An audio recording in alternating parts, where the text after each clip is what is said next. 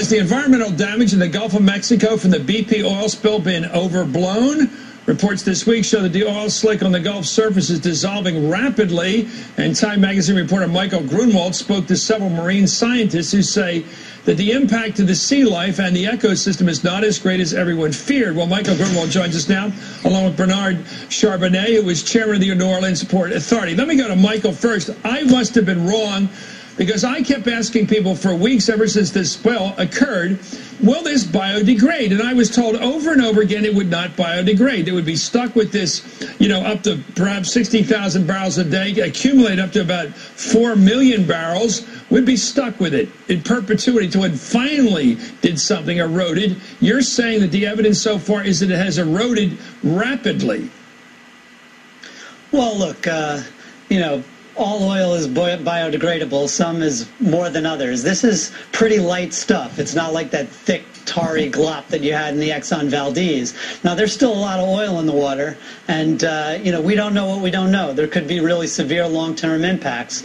But when you look at the wildlife count so far, and you look at how many marshes have actually been affected by the oil so far, there really isn't a lot of evidence of severe environmental damage, certainly compared to oil spills in the past, and certainly compared to the ongoing environmental catastrophe that's happening in southern Louisiana, which is really the disappearance of that state's coastal marshes. Mr. Charbonnet, your assessment based upon being on the ground down there on the shoreline. I've read the article, Chris. I think it's too early to tell. The article is written. He has two experts. One's a federal contract and one's a indirect employee of BP. I'm not feeling this article. You don't just measure disaster by how many fish or how many oysters are gone. I mean, pelicans. At the end of June, there were 1,550 pelicans that were captured. 835 of them were dead. We lose one pelican, it's too many. Pelicans were on the endangered species list until a year ago. So I can't agree with this article at all, and it's just completely too early to tell. What was it that led you to decide to put the lead in this positive fashion, Michael? What led you to believe you'd have to put a piece together? What on balance led you to think that there's reasonable plausibility that this is going to end up rather well compared to what we thought it was going to be like? What led you that way? Well, this wasn't the story I went down to Louisiana to write. I was actually reporting something very different. But in fact, all the scientists I talked to, and he's wrong, there were 4 scientists quoted in that pretty short article, talked a lot about how, they showed me the data. And they said that this wasn't the kind of impacts they were expecting. It's really funny now to hear everybody saying, like, well, we have no idea what's going to happen. It's way too early to tell if this, what kind of impacts we're going to see. What I keep saying is, now you tell us? Because for the last 3 months, all I've heard is that this is the worst environmental catastrophe in the history of the country.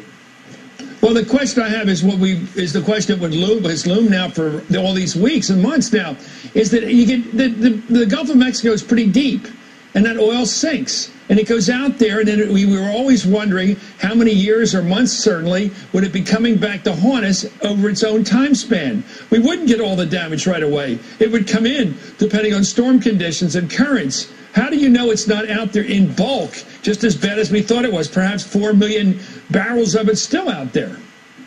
Well, we don't know. There's a lot that we don't know. That's certainly true. It's kind of nice to hear the kind of alarmists finally admitting that we don't know how bad this is going to be.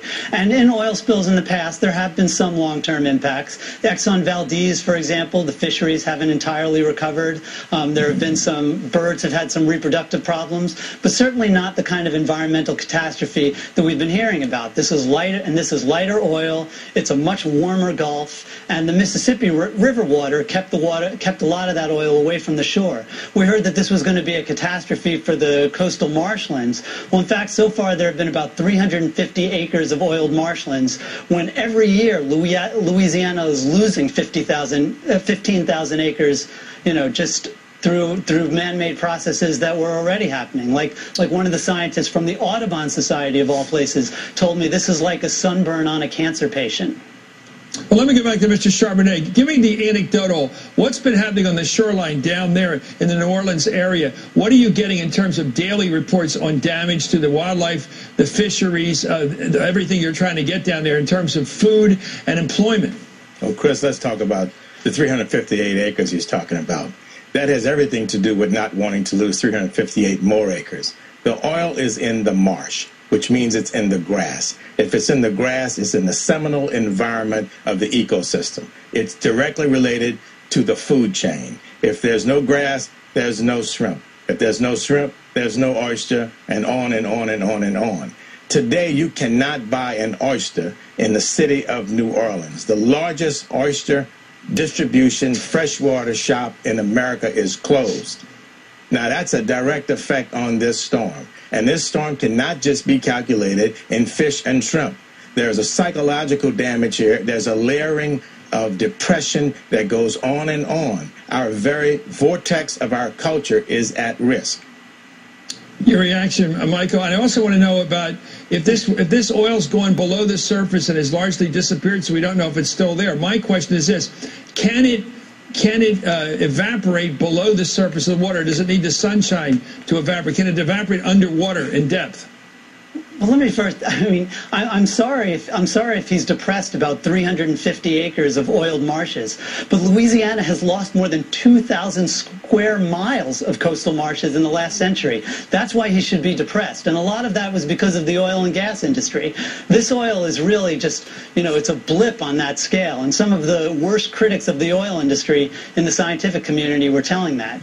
As for the oil under the water, that's certainly a question. I think there was a lot of fear that you're going to start seeing much lower dissolved oxygen levels. And in fact, you have seen some slight oxygen depletion, but nothing compared to the kind of hypoxia that you already have in the Gulf from agricultural runoff in the Mississippi Basin. So again, this is not to, I hold no brief for BP in this. I think, they're just as, they screwed up just as badly if there's not a lot of environmental damage as they would have if there's huge amounts of environmental damage. These rigs are not supposed to blow up, and 11 people have died, and that's a real tragedy. Yeah. But the fact is, we're not seeing the kind of environmental damage and if people are depressed, it may be because people are making such a big deal about this environmental damage. Well, you know what? I made a big deal about it and may continue to because I fear for it. I haven't hyped it for any reason. I got to tell you, I have worried about the damage to our environment, to especially North America. It's the only one we've got, this landmass of ours and these waterways, and I have worried about it. And this is the first positive report I've gotten. Michael, that's why I have been concerned, not because I want to hype this baby, because there's nothing to hype about it. To me, it's been a tragedy from day one. Bernard Charbonnet, sir, thank you for joining us with your reports on life down there. Michael, thank you. I guess congratulations if you turn out to be right, because if you're right, that's great news.